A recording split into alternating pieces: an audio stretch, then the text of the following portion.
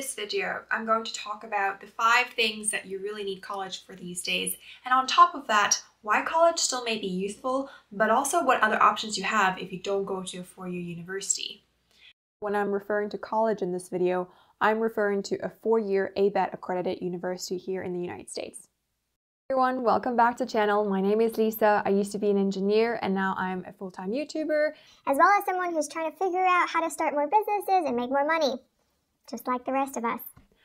I wish I had known more about college in the United States before I came here from South Africa.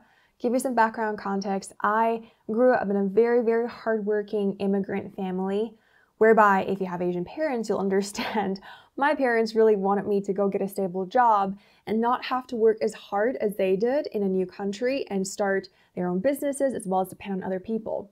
I'm from South Africa, and so my parents pushed me to come to the United States, as well as my own desire, really, because the US universities are advertised to be some of the best in the world, and college degrees in the United States is recognized globally.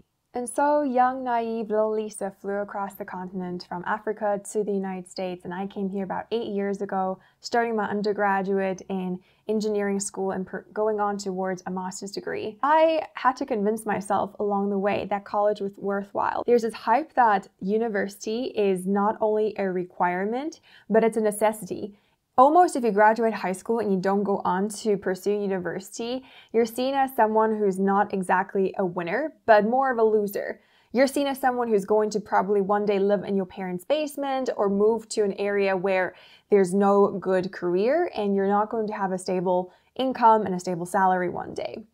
Then I got to know some very smart, talented people, and ironically, the smartest people I met are the very ones who dropped out of university that first year.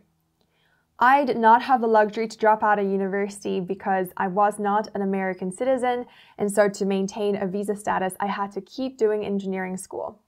There was also a hype at the time about research, and so I went on to do air pollution research to just figure out what in the hype it is. I got my master's luckily paid for, otherwise I would be in a lot of debt right now, and I conducted research for about 2 years before I decided that this is not for me. I wish I had known some of these things about college. College is not going to teach you a lot about what you really need in the real world. And through the 8 years I've been in America, there are observations I have made to conclude to 5 careers you need college for. Outside of these 5 career choices, you really don't need college. You can start a business from scratch or go ahead and work at a trade job or go ahead and do sales, and you really don't need college. You just have to know the right people and have the right skill sets through experience. Or medicine. If you want to become a doctor, a nurse, a psychologist, psychiatrist, or you want to pursue some kind of public health, probably being a virologist, some kind of education with regards to what you're going to do for patients and how you're going to serve the people is very required. 2, I would call engineering and R&D. If you're not familiar with the term R&D, it stands for research and development. I group all science fields in that group. So if you want to pursue going into quantum physics, for example, and do research there or development, or if you want to go into looking at marine biology and, go and save the earth with environmental science, or if you just want to do engineering, that is grouped together. Typically, you're going to find companies and institutions, especially public institutions that require a lot of research, really wanting to look at your resume to see if you have a good college degree.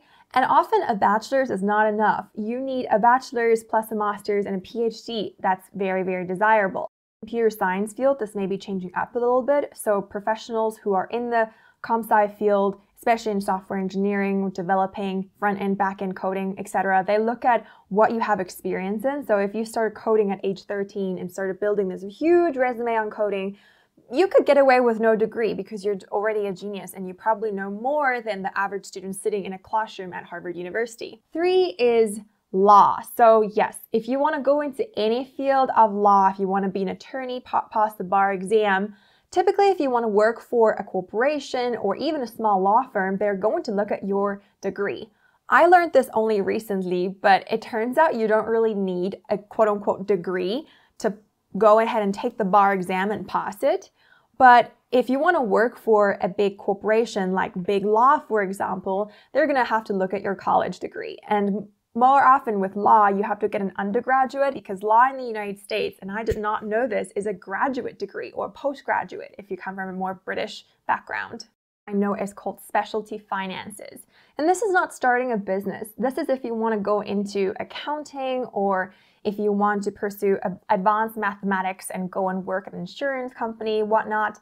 Or if you want to just become a finance guru, if you want to work trading, investing. Honestly, trading, investing, you don't need college for, but if you want to work for corporation specialty finances, chances are they're going to look at your undergraduate degree. If you want to specialize in taxes or do something very specific, they might even make you go get a master's in an MBA, a master's in business administration, or another specialty finance master's field. And the last one, which is very near and dear to my heart, because man, I don't know how in the world teachers are so undervalued, but so important in our society, and that is teaching. If you want to teach at any level in the United States, you have to go and get a good accredited degree to show that you can teach. For example, if you want to teach mathematics and you don't have any training in mathematics, that's not going to work out, right? I was in the engineering and R&D sector. I worked in renewable energy, first air pollution research, then renewable energy. And so what I wanted to do at the time did require college.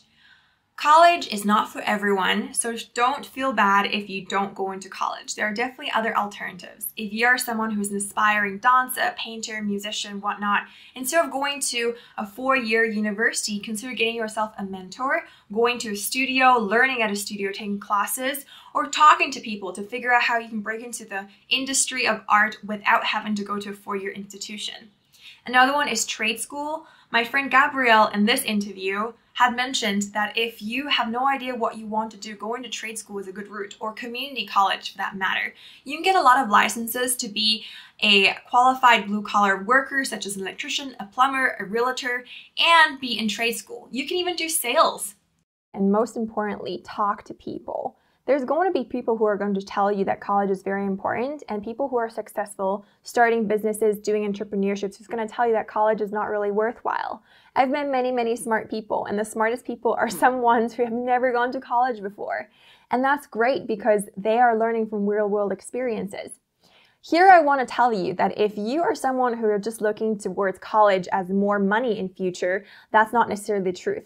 Going to college does not equate to more money.